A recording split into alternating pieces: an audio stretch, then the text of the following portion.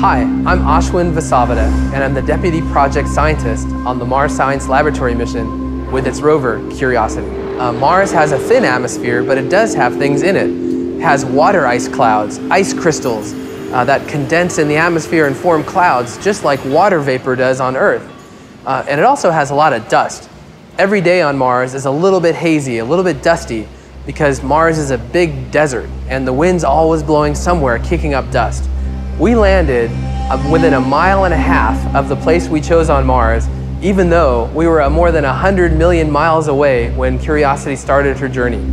Curiosity is in a place called Gale Crater on Mars. Gale Crater is a big hole in the ground caused several billion years ago when a big impact hit Mars and scoured out all this dirt.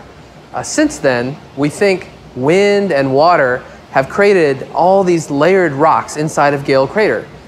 Also, those layers have been eroded back, leaving just a mountain in the middle. Actually, it's not just a mountain, it's a huge mountain. It's 3 miles high, and that's been the target for our mission. And we're going to drive over to that mountain and look at all the layers of rock that have built up over Mars history. One of the things we'll be looking for is whether any of those layers were created by water and may have been a place that life could have found friendly back when they were created.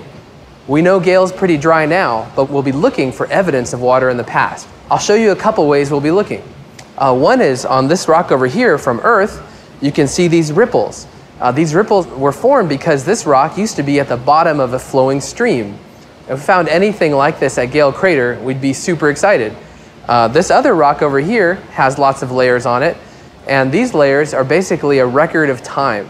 The layers on the bottom form first, and then as you get higher and higher on this rock, you get earlier and earlier, more recent times on Mars.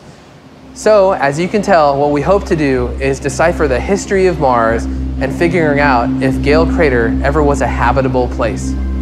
If you'd like to learn even more about Curiosity, please go to nasa.gov/Mars.